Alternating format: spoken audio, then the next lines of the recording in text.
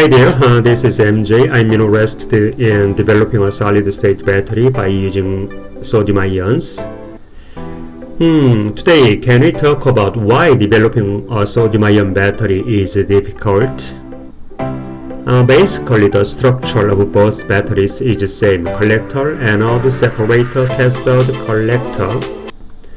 However, sodium has three disadvantages. Sodium is 3 times heavier than lithium. A sodium battery is less powerful due to 0.3 volt lower cell voltage.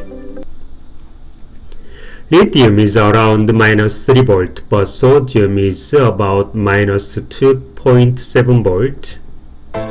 Worse, the graphite anodes which are used in a battery absorb too little sodium. But there are a lot of efforts to develop a sodium-ion battery.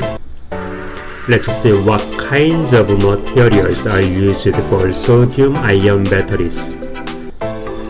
Prussian blue and its analogues are promising materials for sodium-ion battery cathodes.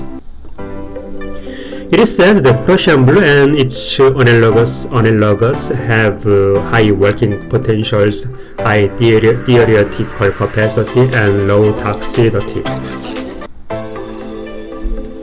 Hard carbon attracts attention as an anode due to its low cost and high theoretical capacities. But the disordered microstructure of hard carbon gives it poor electrical conductivity. Because of those difficulties, it is said that lithium-ion batteries will still dominate the market. Despite those difficulties, however, sodium has great advantages. Sodium is cheap and abundant, which is a great merit.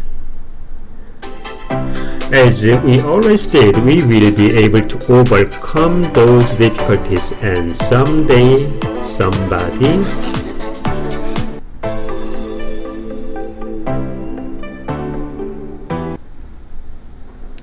have a nice day.